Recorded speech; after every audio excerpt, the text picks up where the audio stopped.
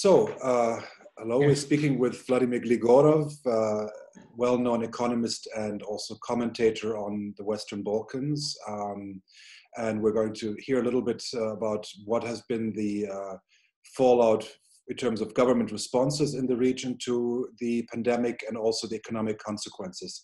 So, Vladimir, how would you characterize the government responses in terms of trying to combat the pandemic in the Western Balkans, and how do you contrast it maybe to the rest of Europe, or what is your impression? Well, I think the government response in most governments in the Balkans has been more or less similar to what you see in other countries, because even in the United States, it took a while for the government there to understand what is going on. And then, of course, there is an inertia because of the expected costs that whatever needs to be done should be done. It is probably true that in Serbia initially there was perhaps even more of a misunderstanding or even a dismissal of this whole virus threat. That caused a delay of a few weeks, probably. And then the response later was exaggerated in many ways, in part to compensate for the initial lack of seriousness, shall we say. So that would be, in a way, dissimilar to perhaps most of the governments in responses in Europe, not necessarily in United States, and perhaps not necessarily different than the initial reaction in Italy, for example. So yes, there were delays. In other countries in the region, I don't think you see the same type of mistakes. On the other hand, it is not altogether clear in many of these other countries what is going on, because it's not altogether clear that whatever they are reporting is accurate, given their capacity to track and even detect or cover the population with not even tests, but just pure detection of what is going on. So this is really a bit of an issue of how weak governments are in the region, not necessarily of how committed they are to going against the virus, but they have limited institutional and generally governmental means to address these kinds of situations, or as they have limited abilities to address any kind of situation in their countries. Mm-hmm. And I mean, what is clear is, I mean, for the region, I mean, this is another crisis after many crises. I mean, if you go back for the last 30 years across the Western Balkans, from the dissolution, I mean, from the economic crisis of the 80s, the 90s, then the 2008 crisis and the economic fallout. So in a certain way, this is not just the first shock, but one in a row of many. So what does this, how is that different in terms of preparedness, but also what does it mean for that region, which is, in a certain way has these very systemic, very large scale economic and social shocks, and nearly, once a decade for the last 30, 40 years? Well, this is a region, if we are talking about former Yugoslavia region, putting aside the Slovenia and adding Albania, But then also even the larger Balkan region, but certainly when it comes to former Yugoslavia countries, these are countries that have been going backwards for 30, 40 years now, assuming that they were going forwards in some way previously under the socialist regime. I don't think you can say that about Albania, but certainly you could argue that Yugoslavia was, until early 1980s, going forward in some sense, certainly economically, if not necessarily politically and institutionally. But thereof, I think there is a backwards movement, which is not only related to the wars. Wars were terrible, but even putting aside wars, there were institutional and other basically backward movements, not just stagnation or lack of growth, but basically going backwards in institutional, ideological, if you wish, cultural, and of course economic sense. So, and then of course some of these countries have had problems which are connected with so-called failed states or weak states. And if you look at Bosnia and Herzegovina, you can debate how state-like that entity is in terms of what actually it can do. Macedonia has had huge problems, constitutional, basically, until a few years ago. And Montenegro has become an independent state only, 14, 15 years ago. So these are, and of course, Kosovo is in a state-like position. So these are, and Serbia is a country which is having more problems with its borders than within its borders. So it's that kind of a backward movement. So the countries haven't been prepared to deal with almost anything that has been coming their way. They have not been necessarily helped as much as needed, and certainly not in an appropriate way by the EU. And the other outside forces also, including Russia, China, whatever, and even closer neighbors. So you get this kind of a situation in which then you have an epidemic, which is hard for people even to understand, let alone to design a proper action to counter. And then you have a relatively low institutional capacity. In addition to that, you have to have in mind that this backwardness is a characteristic whereby the GDP, so to speak, goes down, but the qualification of the people, or shall we say, human capital also goes down. So it's the human capital that adjusts to the lower GDP rather than GDP adjusting to whatever human capital you have had before you, let's say, started a war. So a lot of people have left, a lot of people have changed their professions or their activities from higher to lower productivity.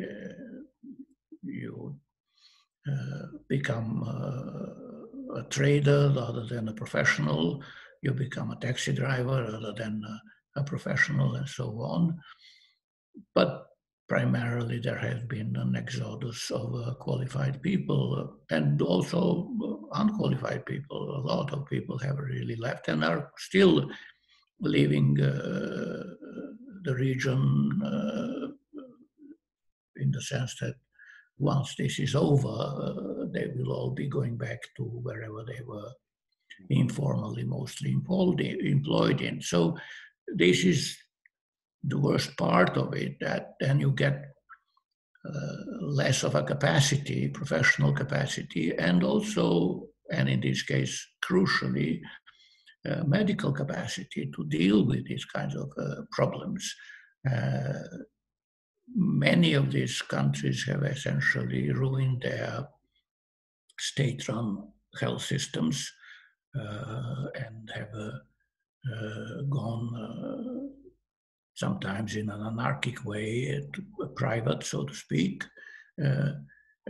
in terms of healthcare and in terms of hospitals and so on. It's not necessarily the consequence of austerity, as in some European countries, the consequence of which we see now, let's say in UK, and I think even here in France and certainly in Italy. But it's really, that's not that, it's really a pressure to cater to people who have money rather than to people who don't have money in these kinds of backward situations. This is not unusual in a underdeveloped or backward country. And this is not conducive to fighting an epidemic. So you have all these distributional consequences whereby poor people get the most exposure and get the least help by the medical system. That's why I think we really don't know the proper size of the epidemic in this region. So let's talk about what could be the consequences. I mean, of course, it's clear that the economic consequences will be dire for the region as they will be for the whole world. But what do you expect the fallout to be based on, earlier economic crisis? Do you think the region will be harder hit than the rest of Europe, or will be able to recover? Or what do you see in a certain way the dynamic following up economically from the crisis? Well, that partly depends on the structure of the economy. Again, in this region, this is the Balkans, so this is a touristic place. So tourism plays a role in non-continental Balkans, which is Montenegro, Croatia, Greece, Bulgaria, even Turkey, if you count Turkey as a Balkan country. So those sectors, and especially countries that rely heavily on those sectors, will have at least one season lost, and that will be a huge hit. On the other hand, this is temporary, assuming that the season comes back. So this is like having a bad agricultural season, let's say. It's devastating, but it's not necessarily something that you don't recover relatively quickly come next season. You have to endure one year or so. So that's one issue. The other issue is some countries are net importers of food. Outside of Serbia, everybody in the Balkans is net importer of food, which means that you will have a problem if there are difficulties in intra-regional trade, which there are, because obviously people will be looking after themselves rather than after others in a place where borders are just around the corner.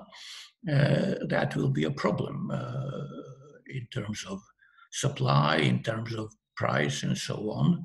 So that will create issues, not necessarily now, but down the road. That is in a way, something that will help Serbia because it's still a highly agricultural and has a surplus of food supply. So, on the other hand, there are problems with, shall we say, selling this supply.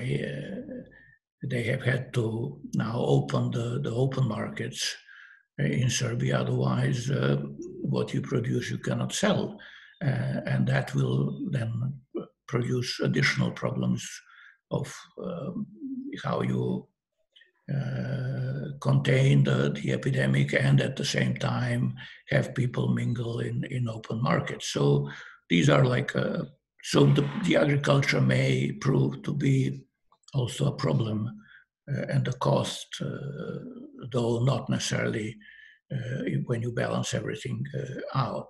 So given that you should expect, and given that industrial production doesn't play all that much of a role throughout the region, and industry is mostly, apart from services, is mostly affected by the crisis, that should be a dampening effect. On the other hand, services do play a huge role, and there you will have a long enduring effect. I think the key issue apart from that is access to trade. If you think about previous crises, especially the 2008 one, but also in the 90s, you will see that lack of access to outside markets, or rather increased access to outside markets like after 2008, it was very helpful, or lack of access like in the 90s was terribly harmful. So it will be a problem. There will be an issue of, in this crisis, how much of a access to, in particular, European market will be there. And this is something one still has to find out, because again, though industrial production of one kind or another doesn't play all that much of a role, it does play a role in exports, and these are pretty open economies. So there will be a problem of going back to the markets in Europe. And if that happens, then there will be rather bad consequences for the region, especially for Serbia, Macedonia, and Bosnia and Herzegovina. It is probably different for more touristic oriented countries, which may hope that they will be exporting services come next season.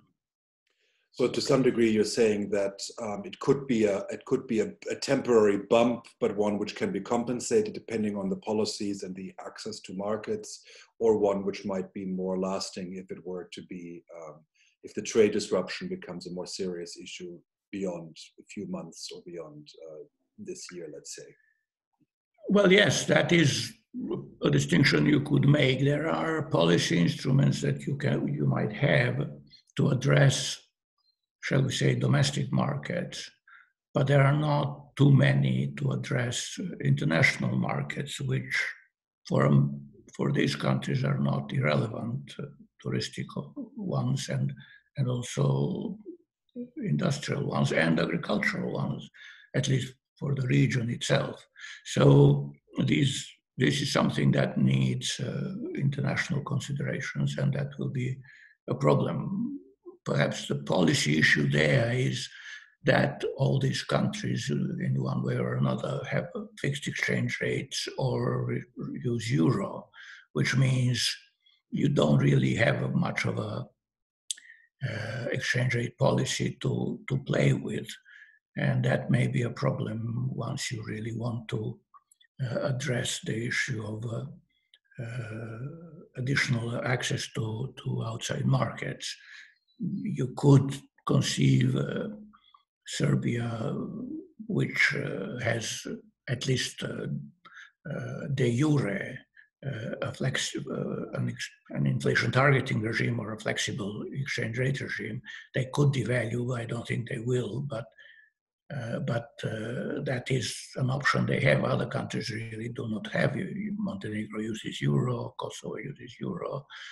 Macedonia has been on a strict fixed exchange rate regime forever, and similarly, Bosnia and Herzegovina, which has a currency board. So there is no way in which they can actually use exchange rate policy to address that. And in terms of trade barriers, it's really on the other side, if those are lifted or not imposed or at least not adhered to. So these are issues. Internal policy-wise, the real problem will be fiscal capacity, and not in the sense in which you have it within the euro area or in other countries, because in euro area you can at least print money. Whether you choose to do that or not, that's another story, but you have that option. In the region where euro primarily is a reserve currency, you can't really print money.